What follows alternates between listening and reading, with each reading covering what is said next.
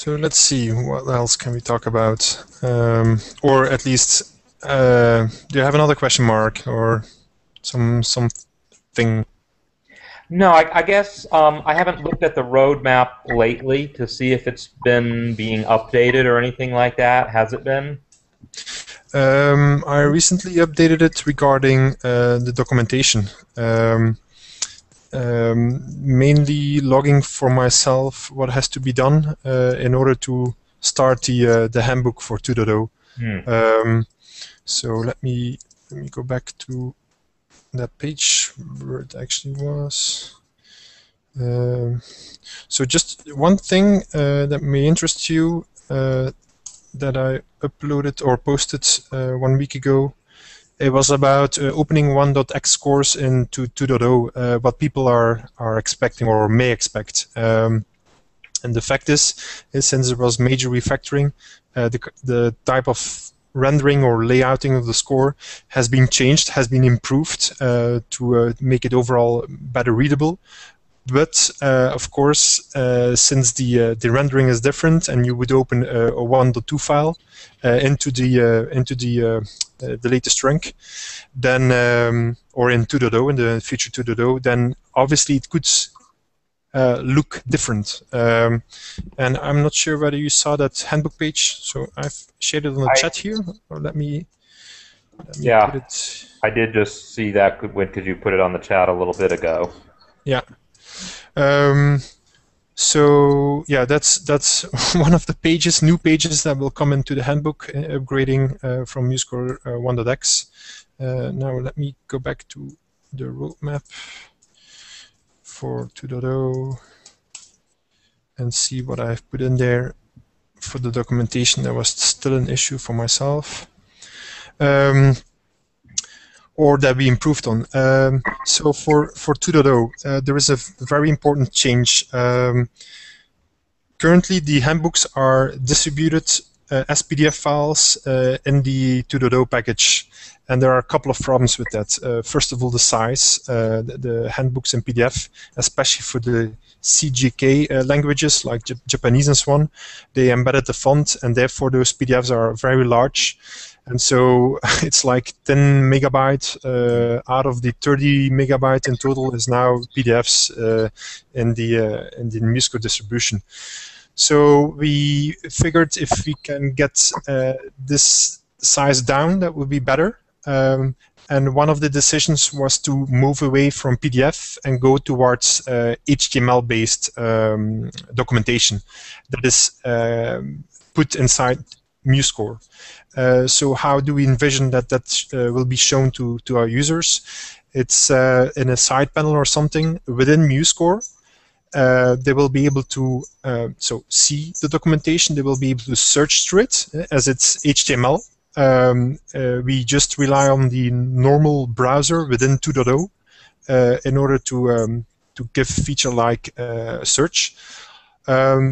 The terms and conditions, the terms of contents, the table of contents. Sorry, the table of contents will be normally generated from the HTML file and then server-based, I guess, or we could do JavaScript-based as well. But I guess it's better to process the HTML a bit coming from the site and then inject a table of contents that is also then available within MuseScore. And also perhaps an index. So we started a glossary page, and that glossary page is being worked on a bit, but it's not really great. So what I envision for the next handbook that we might start writing is, as people are writing and they find a word that is a special word that is a word to be mentioned in a glossary, then they should use some special markup. This can be just like in HTML, it can be a span and then with a certain class name. And we could use again the same processing technique in order to go over all the words that are being marked with the special markup and then make a glossary out of it. Yeah. That would mean that if you click on a certain word in the glossary, it could trigger a search, and this search then tells you, okay, this word is there and there and there available. So where are we right now with this work? Well, it started a bit in the sense that I'm preparing it on the site, so it starts again from the site. So what we will do is we make a new book, which means we start from scratch.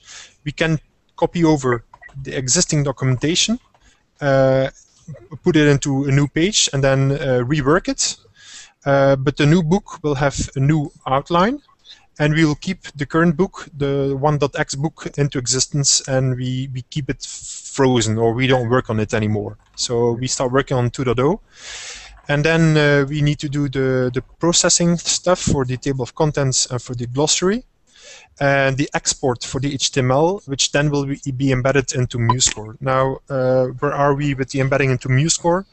Well, we already added a web browser into MuseScore for MuseScore Connect, so that kind of stuff is already in there. I think Werner needs 2 days in order to make this happen. So embedding the HTML, and that's it. Right. So that was a long monologue. Yeah, no, that's great. And I would envision that, based on where things seem to be and what my own schedule is, that in the month of December would probably be a good time for me to be able to help with some of the actual writing of some of the documentation. Okay. Okay. Well, by that time, we'll have for sure the alphas out, and perhaps even a beta, who knows. So it will be the right time to just kick off that documentation initiative as well. One more thing regarding this, we will be able normally to also provide PDFs, because on the website, I know a lot of people are happy with the PDF, so we should be able to generate a PDF from the HTML file and post it on the website. That's good. So one thing that's arising out of documentation is the UI stable enough to start doing video tutorials on 2.0? No, not at all. So it's good that you mentioned something about design, because we have 2 major initiatives going on in order to improve the design of MuseScore. That is not only MuseScore, but also MuseScore.org. But to start with MuseScore, there is a Czechish student who joined the community. His name is, or his nickname at least, is Tin Man. Maybe you've seen him around already on the forum, and he's pretty driven to make a new design for MuseScore. Now, you may have seen his work already in the handbook, in the developer handbook. Let me just dig it up for you. Developer design, developer handbook, design. There it is. So let me share it through. Use the chat, but also design. Voila. So he wrote a couple of pages on the design initiative, how you can contribute. So we have a separate mailing list, which isn't used at this moment, because there is no critical mass actually. There's just this guy working on it right now, but as soon as more people are joining in, maybe this dedicated mailing list may make sense. How to design, so he's trying to define some kind of a branding or house style for MuseScore.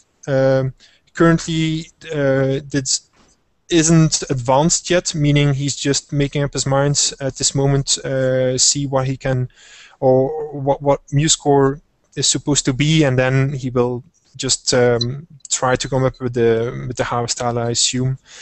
And then let me take some things out of it. Okay, for instance, the icon set. He thought, or he asked, what could be the easiest way to improve the design of MuseScore? And obviously the icons, those could be improved, and if those are improved, then the look and feel of MuseScore might already be drastically improved. So we told him the icons, and let me see if I can share a screenshot of the type of IDs he had for the icons. I got a screenshot from him. I already shared them with you, Mark, right? You've seen them? So, yes. I think I'm picturing what you're talking about. Yeah, so okay, here it comes.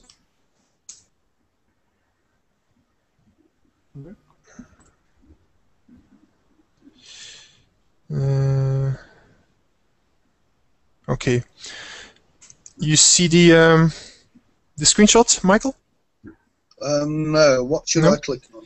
So in the Google Doc, the last link.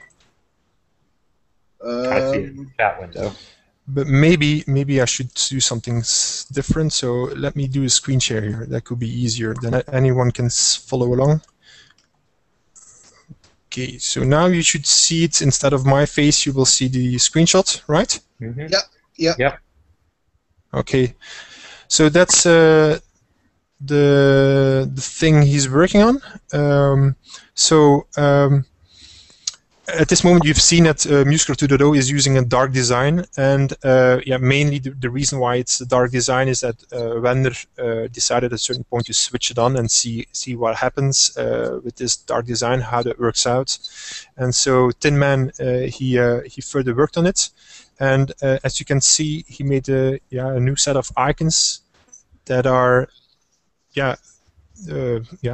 it's more like a how did they call it? A monochrome icon set.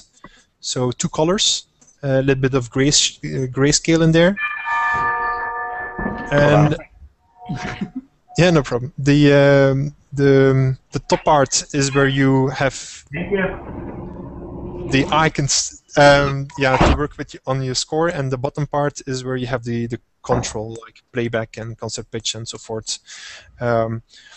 This is just that was the first mock-up that he made, and he made this 2 months ago, I think. It's just to give you a sense of an idea on what he could do with MuseScore. This is by far not what eventually will be done, but it's just to show you what Tin Man is up to. And so, what do you think if you see this? It's the icons that are being used at the moment, isn't it? I think they're very good. My only reservation is that they only show up on a black background at the moment. That's true. So we haven't made a decision yet on. Well, actually, we've put the decision in his hands whether he wants to design something for a dark theme or whether he wants to design something for a light theme. The only restriction we've put in place is that we will design for just one theme only, and one theme across all platforms. And basically that's because we don't have the resources in order to make several themes and maintain several themes. So we should focus on making one, and one very good. Normally, I think his preferences are to make a light theme, not a dark theme.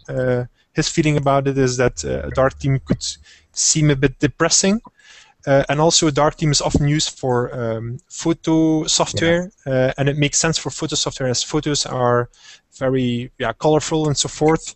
You want the stuff around, you want the software around to be in the background, and you want the photo to come to the front. Whereas for notation, where it's already black and white, meaning in this case you see the sheet music, it's black and white. You might want to have more colors then, for instance, in your theme around it might be more colorful.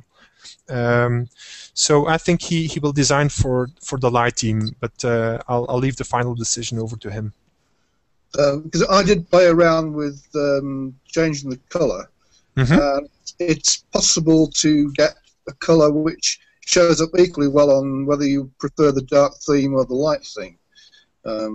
If you choose a blue or a green, or even a red, it shows up equally well. Yeah. So currently, I must say it's a bit broken. I think because if you try the light team or something, then it will be it won't be any good right now. It's gone. Huh? It's gone even. Okay, all right. But so I guess in a couple of weeks we'll get some movement on this, and you might see changes in 2.0 in the nightly builds. So the way that will happen is basically we'll do it very simple. He proposes either just an icon set or either some changes in the design, meaning new colors. And those new colors are directly programmed in the software. So initially we had a solution with CSS files, but that solution wasn't working well. It was like, for several spots in the software, that CSS file was not loaded, and so it didn't work. So we decided to discard that and to work directly into the software. So that means that all the stuff will be coded into MuseScore 2.0, except for, of course, the graphics, which will be delivered as either SVG files or either PNG files. And we'll just do this, on a ongoing thing, meaning rapid back and forth. So I guess it's either Werner or Nicolas who will input the new colors as soon as. A designer, could be Tin Man, but could be anyone else who wants to join, says like, I want to have this color in place. Give it to me so we can test this and see how it works out. All looks good to me. Yeah, sounds good to me too. As I've got plans for some more video tutorials. That's all. It'd be nice, and I'm holding off because of the imminence of 2.0. Yes. But it'd be nice to have something in place for when it's launched. Yeah. Yeah. I'd also like to then hear more about the MuseScore.org site redesign in particular. Here's my main reason for caring. As you know, I did that series of the tour thing. School's starting up for me in a couple weeks, and for a lot of other people right now. And I would very much like to be able to point people to those pages as a getting started guide for the many people who will be seeing MuseScore for the first time this month. So it's kind of sort of usable with the pages as they are in the old theme, except the stuff that's supposed to be pushed off to the right isn't. I could certainly just use the version of the pages I have on my own site where I have my own CSS file or something. But I guess I would wonder how soon we could get to a point where that tour would be usable while those screenshots are still any good. Because obviously when 2.0 comes out, I'm going to have to redo that anyhow. Yes. Okay. So let me share then my screen again. Let's see. There it is. So now you will see yet another mock-up of what might become the... it's too wide apparently. Let's see if I can... Okay, that's better, I think. Yeah. So you can see it? Yep. Yes? Yes. Okay. So first of all, we went over the whole menu structure, and I think we've settled now on how the menu structures should look like. And so this is the mock-up then he came up with, and he is again Tin Man, so the Czechish student. So at the top we have the menu, and it will normally be sliding out. So if you click on a certain item, other items will pop up. Plugins, what you see here is already changed into extensions. Okay. And extensions will contain, of course, plugins. But for 2.0, we envision more extensions like sans fonts, which is also an extension. And currently, people lack the know-how of how to install a sans font because they think often they perceive the sans from MuseScore as being bad. So we have to explain them. Here's how you can make MuseScore better. You have plugins, you have sans fonts, but also further you have what we call profiles, and profiles are personalized palettes. So for instance, if there is someone who's making sheet music for handbells, he might make a custom palette with some custom specific symbols for handbells, and he can save this this palette as a profile. And he could put this profile on MuseScore.org, and we consider this as an extension because everyone will then be able to download this profile, install it, and then have those specific symbols for handbells as well. That's one of the extensions, and then we had more. Templates? Yeah, come again. Templates and files. Yes, templates, indeed, and wacht in templates. I'm missing one. Yeah, I think styles. Yeah, you said it. Yes, styles, indeed. So those were the extensions then. So on the homepage, what do you see? Well, you see the slogan there, the screenshot. It could be multiple screenshots if you want some kind of a slideshow. Then the download button, and then.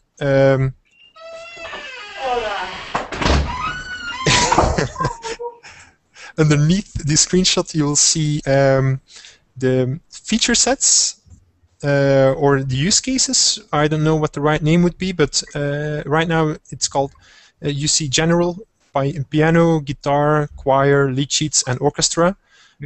So it's a bit what we discussed already, Mark. Is it use cases, or what do we call them? Landing pages, I think was the word you used.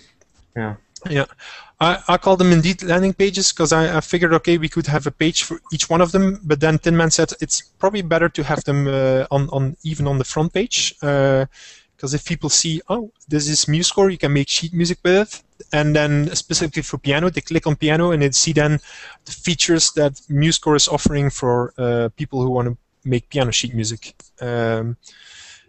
Obviously, that will just show off the large feature sets. We might want to add some more specific pages then who have more elaborate information, but for a start, this is okay. And then at the bottom, we have some more general screenshots, I think, of the site. I love it that Voices makes the front page there. Yes, indeed. It's a commonly it's too much asked on the forum, so we have to put more emphasis on it. He's himself. He's been I think a user of notation software. He doesn't consider himself a composer, but so he's quite aware on how it should be used. But he's not a power user, so if something has to be changed, then I think. Any advice is very welcome. He will be very accepting it. And at the bottom, just some call to actions: learn, share, donate, contribute. And over here we have some news. So this is like what has to be put on the front page. So everything seems to be there. And I will start working on this normally, as of when my other stuff is done. So normally the beginning of September. It might take a good month to come to a decent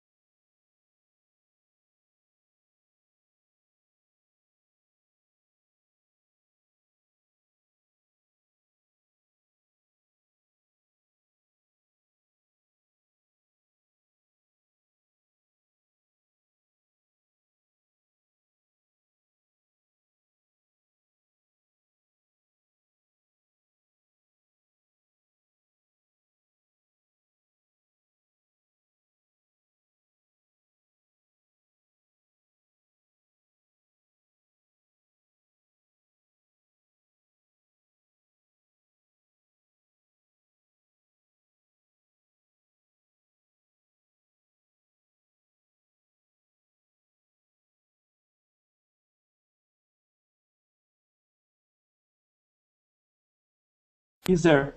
All right. Am I back? Welcome back. Yes. Hello. So Thanks, we were saying that's all fine, but it's back to school season soon, now. Now. And Next a lot week. of people will end up on MuseScore.org, and it will be cool if they could have access to the Getting Started page like it is right now, and not in a month. Okay. All right. So what can we do right now? Add the right align thing and expose the tour on the main page. Okay. It's or good somewhere. that you. Yeah. All right. Let's. This is indeed not a large job. So Yeah. let me put this in the notes as an action for myself.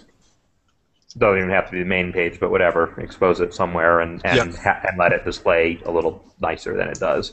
Yeah, Okay. and have a link to it. Yeah.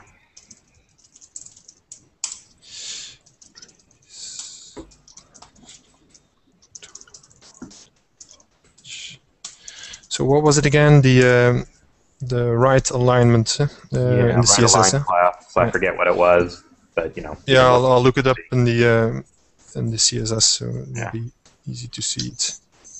Okay. I got a left align and a right align, but whatever. Yeah. Should It be was okay. very little CSS that I used. Should be okay for tomorrow then. Oh, great.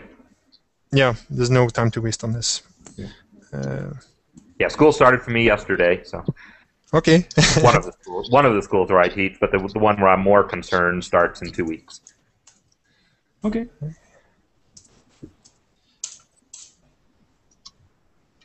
All right.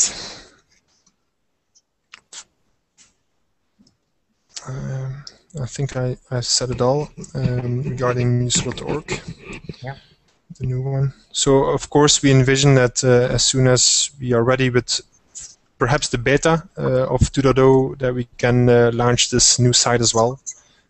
So that's sort of the timing we have in mind. So I have a kind of off-the-wall question. A couple people have asked me just sort of out of the blue. Well, we heard Sibelius is going away. Is MuseScore have any plans on doing anything in response? Yeah, I don't know what they meant by that, but we make a lower price for MuseScore. perfect. Like I saw Finale made a sale. You can switch from Sibelius to Finale. Well, Yeah. we make the same, but the price is even better. You can switch to MuseScore for free. Right. I just there will be a large number of people migrating from Sibelius to MuseScore probably in the near future as a result of this, depending on how it all shakes out, and it just could be interesting to see what actually how that plays out. Do you have any idea, any more idea about what we could do? No. I mean, in my response to the one guy who asked me about it, I sort of was explaining that really a lot of the things that someone coming from Sibelius will notice as, oh, it doesn't have this that I'm used to, most of that stuff is coming with 2.0 anyhow. So as far as things that newcomers are going to miss, it's pretty well already being dealt with. But it's also interesting to consider whether there are people who formerly worked for Sibelius who might be interested in contributing to MuseScore in some way. That's not the first time I hear that, and for me it's quite. I heard two things. I heard some people who were asking Sibelius to go open source. Yeah. For me, it's a great hope, but it will not happen. Huh? No, you don't make a software open source like this in one day. That's one, and the other one is, of course, we will welcome every new developer, and I'm doing that. And if someone come to me and say, "Hey, I'm a former Sibelius developer and I want to help," sure, yeah. But remember, this is an open source project, and it's not a $600 software, so we don't have any money for you. Right. So, but yeah, sure. If a Sibelius developer want to help, for sure. But I really think that Sibelius developers currently, they are looking for something else than an open source project to help. Yeah, I'm sure you're right. And it's a pity, but it's the case, I think. There might be some kind of Sibelius power user type people who have some programming experience who might, people like me. If I was a Sibelius user, I would be, I would be making the switch now and looking for ways to contribute. Probably not. If you were a power user, maybe not you, but the power users currently of Sibelius, what they are doing is they are fighting against Avid to make it live, and they set up petitions and so on. Right. And they are not looking into open source stuff right now. So yeah, if it happens, I don't see what we can do as the MuseScore developers to help this happen. Yeah, except what we always do, meaning I'm on IRC all day long and welcoming new people and switching to Git and to GitHub, and that was a huge success, meaning we have a lot more contributors now, people who write codes and make bug fixing, like maybe 5 or 6 or more, maybe people who submitted a pull request on GitHub. And so that's really great, and yeah, Sibelius developer or power user or whatever, I don't care. If we can get more, I take it. Because we really can use more people on MuseScore, for sure. Yeah. But I'm not sure what we can do more. I mean, I can go to a Sibelius forum and say, hey, I'm one of the developers of MuseScore, and probably I will be if I do that, but I could do it. Huh? Yeah, no, there's nothing to do. I was just curious if you had been hearing anything or if anything was happening. No, the number of downloads is the same thing as always. I think, and yeah, people are outraged to hear that news. And that's kind of normal because they have a huge catalog, which they spend hours and hours on, days and years even, to make it. So I guess it's a bit normal that they are outraged to hear that their software package is not going to be developed anymore. And still, it's a bit tough to say, but that company will still, Avid will still work on it for sure. Yeah, okay.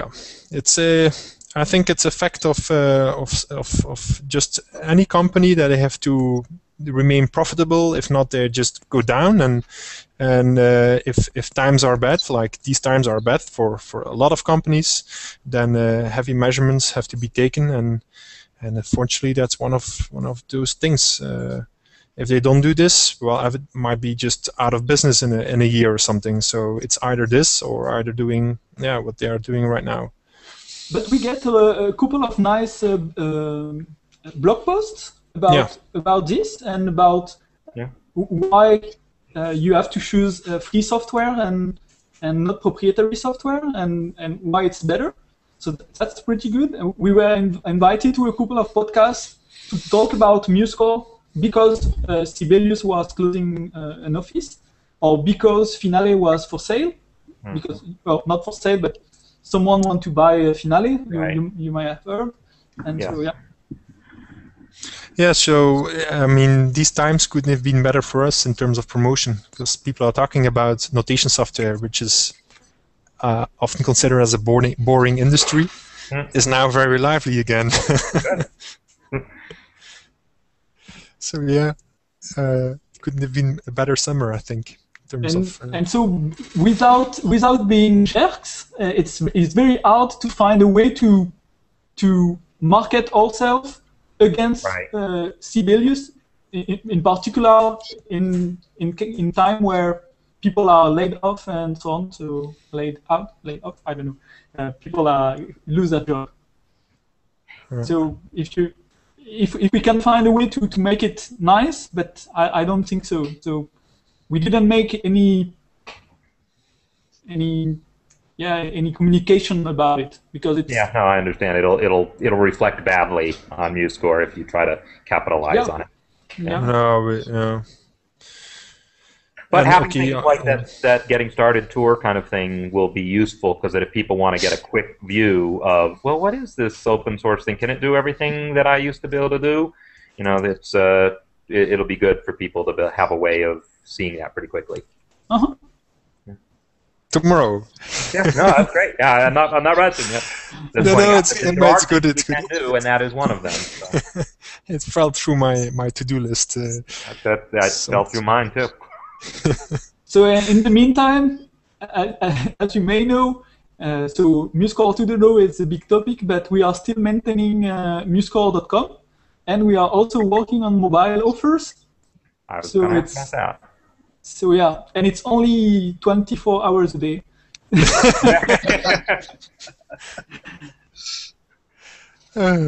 Yeah, if you go more north, Nicolas, right now, I think you have more light during the day normally. Yeah. So we could work more there. Yeah. Are any new developments on the tablet front that are, getting close enough to be worth talking about, or just still plugging away on the player? Still plugging away on the player. So it comes together with MuseScore 2.0 in a certain way. So the big structural work that Werner has been working on, it's been huge or a long time, and that's been holding back a bit the mobile development as well. But the summer things started to look better again. One of the things we've checked in the meantime is how to make it work for iOS, how to make it work for Android, and maybe other platforms as well. Because we, to just give you an anecdote, we met people from Nokia, and they sent us a Migo device, and a Nokia N90, and it took like 2 days of work, I think, for Werner to compile the core part of MuseScore on there, which is called lib MuseScore, or just the part that renders sheet music.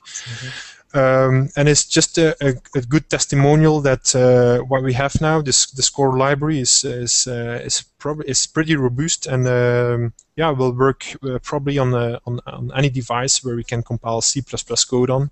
Right. Having said that, making a workable app.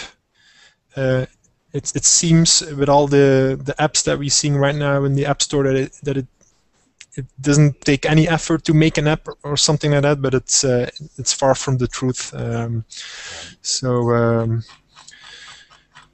at this moment we don't have any more news, but hopefully in a couple of months, something like that. It's, and again, it will be just a player, an editor. That's another ball game. Although, I've mentioned this before, but I'll mention it again. I have an idea of making a very lightweight editor that would just create a simple file, with very little not let you do everything you can do in MuseScore, but let you enter some music, and then I could save the result as either Music XML or MSCX or something, and hope there would be a way to send it to the player app to actually then render it and do fun things with it. That's still a model that I would love to see work. The idea of a separate editor app that really is just a text-based editor kind of a thing, or a very simple graphical and/or text-based editor that then relied on the player to do all the rendering and everything. So there is already something. I know you are a big fan, so there is already something for ADC. Something tablet related. You mean? Yeah, sure. What is it? I'm not familiar with it actually. I don't have the name right now, but I can check. But yeah, it's you can type ABC and see the result and play it. Cool. I guess what I would like is to be able to type, say if I typed ABC, which I think what I would want would be something higher level than that, but still something where I would type ABC, but then have it export as music XML or something so it could be loaded into the player. If the player could load a music XML file, I don't know if that's something that is being considered or not. Not yet. Yeah, okay. But yeah, could be. I'm assuming it would be just as easy to export an MSCX file as it would a music XML file because they're pretty similar. Mm-hmm.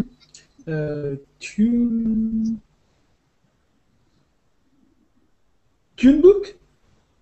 Oh yeah, I have heard of that. No, you mentioned it. Okay. Yeah. And I think you can modify, but I'm not sure. Michael, do you have a tablet or a smartphone? I'm talking to you on a tablet. Ah, okay. Windows, right? Yeah, Windows 7 tablet.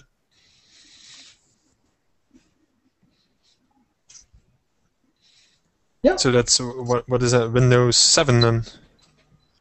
Yeah, yeah. Mark? Yes. Ah. Yeah. So ABC on the left and music on the right. Cool. And you can edit. Wow. And yeah. Yeah, I've got their website up here now, so I'm. And it's free software. It's open source. Cool. So yeah, it could probably have a music XML output, and yeah. Interesting. But for me, this is a lot of people just don't want to deal with ABC. Oh no, I'm sure most people don't want to deal with ABC. So for me, the challenge of making an editor, even a small one, even one staff, even 4.4, is how do you enter the notes? And on a tablet, I want to enter the notes, I want to draw them. Yeah. And so you need to do some recognition or something like that to have something that is appealing. Yeah. Or you have to have a special UI and something like this. Yeah, I'm imagining. I mean, really, when you get down to it, MuseScore's keyboard, input via keyboard might as well be ABC. It's not, but it might as well be. You type a letter name and a duration. You alternate between letter names and durations. You hit a key for rest. It's a text-based input system as it is. And so all you really need is some icons so that you're, I didn't type an A, I pressed that button, but it could still look fairly decent. It wouldn't be anything majorly fancy, but I think something surprisingly useful could be done that way, and I'm going to look into it. Okay. In any case, the core of MuseScore could be used to do this, to display the score and to export it to MSCZ. Great. So if you have a UI ID, and if I have time, we could talk.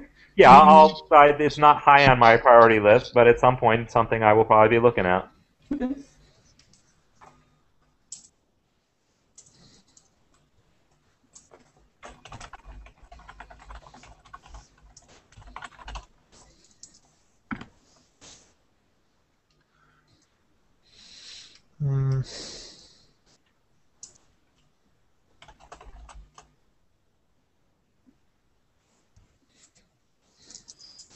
Something else?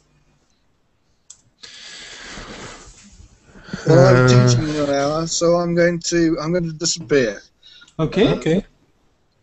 And I have a faculty meeting coming up fairly soon too, so. Okay. All right. Probably a good exit point. Yeah. All right. Let's wrap it up then. Yep. Shall we do this again? Yeah. Sounds a good idea. Okay. Yeah. Okay. So, next time, then we'll have new stuff to show her.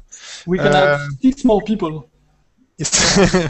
Yeah, Google Hangout can host up to 6 more people, but and I didn't really promoted it, but we are actually live right now on YouTube. So there's a YouTube link that I could send around, and then everyone could see us. But I'll do this for the next time, even though it was already very interesting. but the problem was I didn't figure out until 45 minutes ago that I should click on the start broadcast link there at the top. So I missed that. But everything is recorded and normally will be posted on YouTube. So I'll be checking how that looks, and then for the next time we'll do a shout out to everyone via Twitter and Facebook that they can follow the broadcast. Great. Voila.